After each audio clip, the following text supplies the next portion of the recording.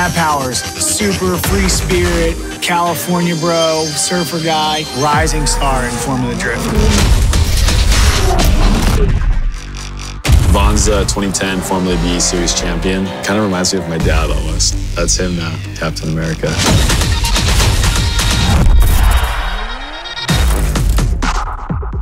So I'm buying a Toyota Corolla and I'm gonna try and beat Vaughn.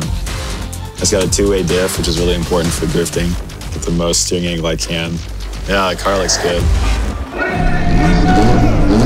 right, here we go, Vaughn. See the Corolla's, still a little bit slow. That's kind of what I wanted. Swing it out wide so I can link the turns. What do I get if I beat Vaughn? Do I get a medal or something? I think I'm gonna win. JR is way bigger than me, so it's good that I don't have to rub it in his face because Autolog's just gonna do it for me. A 324, are you serious? I'm totally gonna kick his ass. Matt is sometimes just too cool for school, but I'm not gonna look like a punk to all of our Autolog friends. I'm gonna go through here and customize my own car so I can battle Matt with it. But I think we'll go with the one to halfway, be a little faster.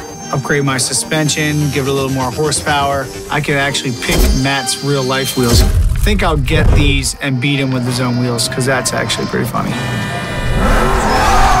Let's make this happen.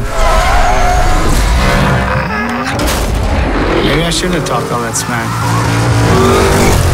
Focus. Loosen up here, Vaughn, loosen up. I think I put a little bit too much horsepower here. Not making excuses. See what he thinks about that. I pulled it through. I didn't beat him by much, but I got a 337 to his 324. I don't believe it. So you think you can beat me? Perfect. So you think you can beat me? All right, so you think you can beat me in Shift 2 Unleashed? Check out the Need for Speed Facebook page for my drift scores. If there was Autolog in real life, I would beat him out almost everything but drifting and eating crab, because that's what he does.